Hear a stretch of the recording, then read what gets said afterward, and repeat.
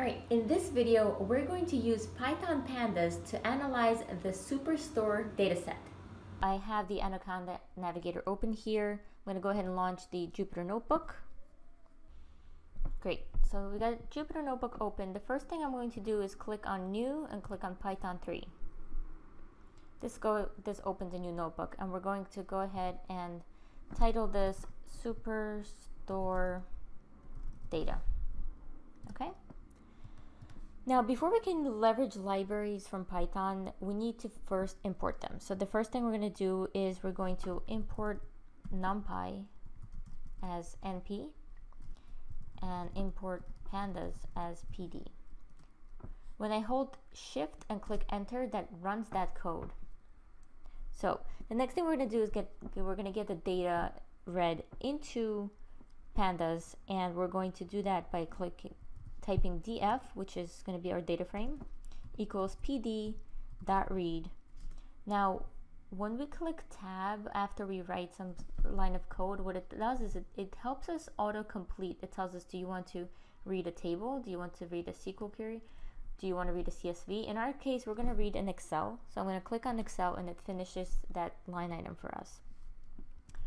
We're going to go ahead and type in R, and then we're going to look for our file. So when I look for Superstore and I look for that data set, let's see, I think this one, we can right click and click on copy the full path.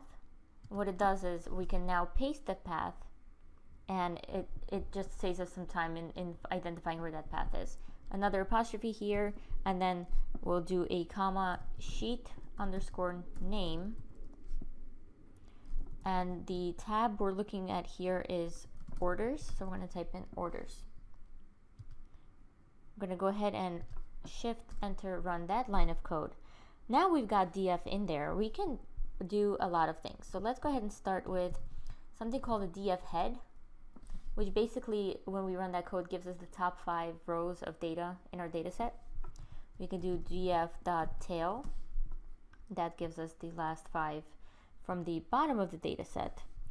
Now, interestingly, df.sample lets us choose the number of rows. So let's say we want 2 rows of data and we want them to be random.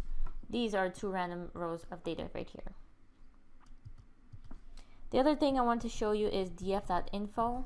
When we run that, it gives us some information about this data frame, number of entries, number of columns, so that's really helpful. And then the last thing I'll talk about is df.describe.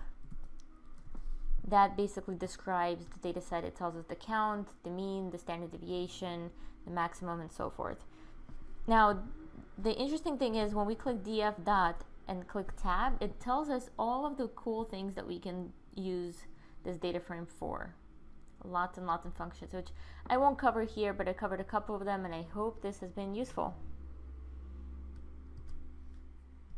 For more content around programming in Python, you can subscribe to my YouTube channel, which is Story by Data, or you can also follow the hashtag DediCatedPython.